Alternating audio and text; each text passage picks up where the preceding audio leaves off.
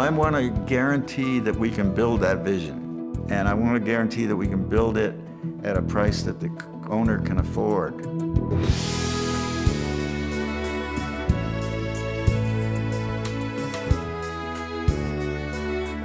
The first project of significance was Bilbao. And we took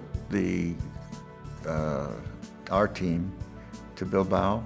They spent a week with the 6 steel subcontractors, and they trained them how to use CATIA. And the bids came in 18% under budget, 6 separate contractors, and a 1% spread. And when I saw that, I realized we got powers here that architects don't usually have.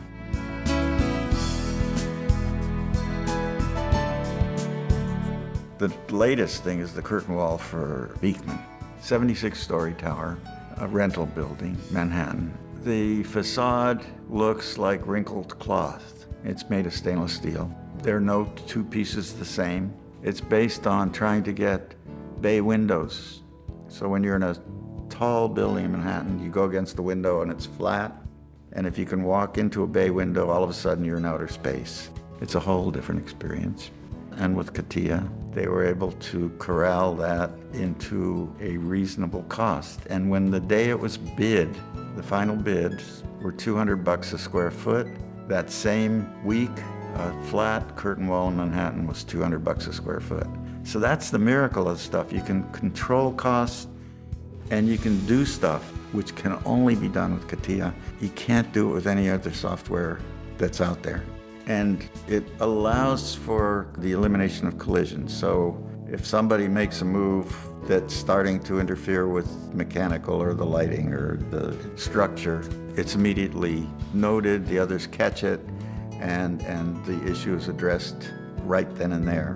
The savings are clearly there, and it can lead to architects being more in control, taking more responsibility, and delivering better buildings.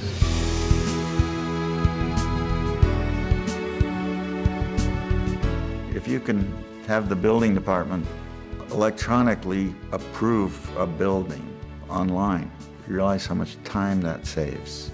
A 76-story building would be a pile of plans this high. It's the better part of a year before they can really figure it out. Whereas if it was online 3D, they'd get it. The CATIA program could just take off with that. And the clarity and the amount of detail that we could put in it would be enormous and very powerful. Once you get into it, you can do project management, you can do a lot of the organization of delivery of materials and the purchasing of materials. The construction industry will inevitably have to get into it.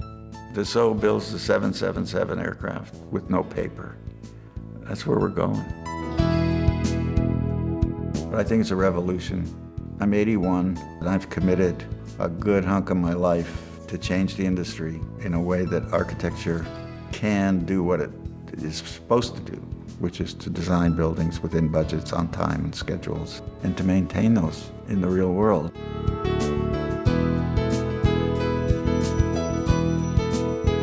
Bilbao brings in 300 million euros a year to the community every year, and it's growing, even during recession. Disney Hall is filled every night. People come to it because it works. The only way you could do that, including the acoustics, including everything, is with the precision of the software we have.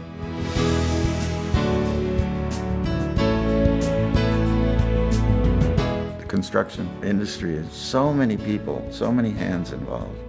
And to get a building that looks like Bilbao or Disney Hall, that has the feeling that I wanted, I don't know any other way to do it. You wouldn't be able to do it. There's no other software out there, no other engineering tools that I know of that could achieve what we've achieved with dassault.